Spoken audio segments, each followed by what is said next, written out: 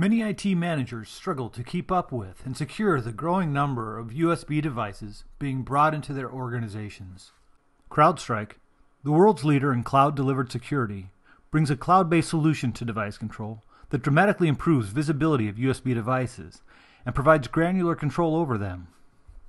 In this example, a mid-sized consulting organization has decided to block all mass storage devices due to the increased number of attacks from USB devices. In the Falcon user interface, we can see that Falcon Device Control can block many different classes of USB devices, from audio-video to printers. However, in this example, we'll use mass storage devices.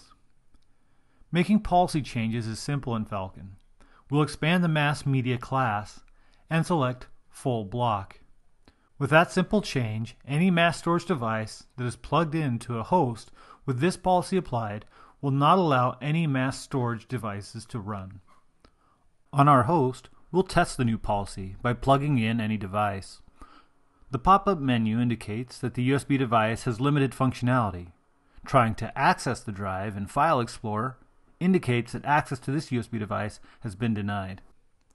As an IT admin, we love that we are able to get control of our devices so quickly and easily.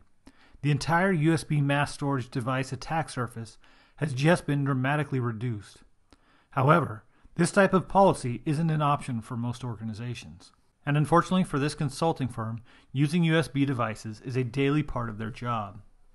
They use a company-assigned USB device to transfer information from the client organization to the office, where they provide deeper analysis. CrowdStrike device control policies allow for granular control of devices. In this case, we'd like to allow only the company-assigned USB device to be allowed. To do this, we're going to create an exception to the full block policy we've already created. In our existing policy, we'll add an exception using the manual entry option. Then we'll specify the vendor and product names. And then select a policy. These devices should only have read-write access.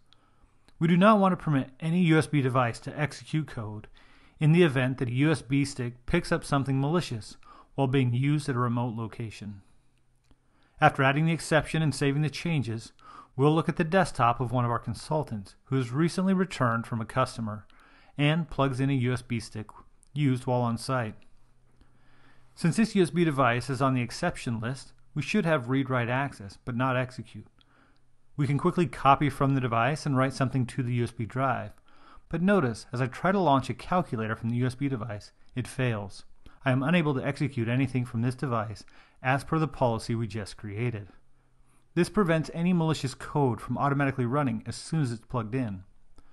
But there's something not quite right with the Excel spreadsheet received from the customer. As it opens, a window stating that content needs to be updated.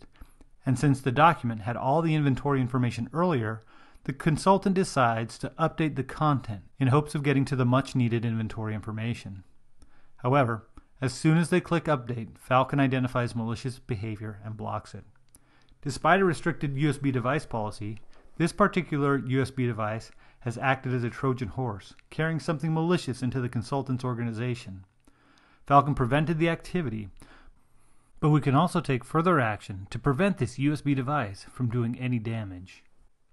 In the Falcon user interface, we see a new alert for the malicious Excel document that was prevented from running.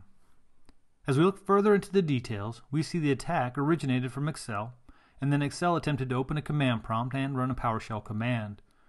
We can even see the attacker tried to hide this activity, but Falcon has no trouble identifying the steps used. In our device control dashboard, we have filtered on the target host. This view lets us see all USB activity associated with the host, and clicking on the USB device combined ID allows us to see if this particular device has been plugged into any other host in our organization. In this instance, we're safe. The USB device hasn't been used on any other host.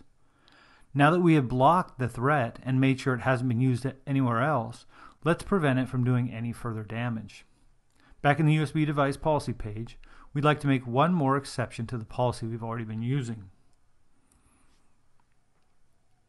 This time when we create an exception, we're going to use the combined ID option. This allows us to apply a policy to a specific device by taking the serial number plus the manufacturer ID and the product ID and apply a policy to it. For this infected USB, we'll select full block. We see the new rule added below the previous exception, and after saving the policy, we go back to the host and try to insert the infected USB device. The removable media appears, but when we try to access it, access is denied. In this demo, we've highlighted the visibility that Falcon provides for USB devices running in your organization. We've created a basic policy that reduced the attack surface in the organization, and then made an exception allowing for specific devices to run and consultants to do their job. Finally, we adjusted the exception to easily react when there was an incident that needed containment. Falcon Device Control provides industry-leading visibility to the USB attack surface in your organization, while also providing a simple way to create and apply policy to reduce the attack surface.